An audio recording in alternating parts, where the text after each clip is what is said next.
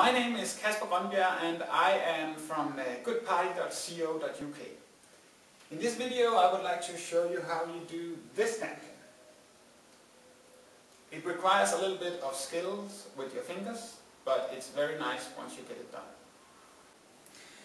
For this napkin you will put your fingers inside the napkin. You can open it up, put your fingers inside of each part here, and now you will fold like this, so that one part of the napkin has been folded many times. Now you can turn the napkin around and fold it like this. Make it flat like this. Now you take the napkin in your left hand.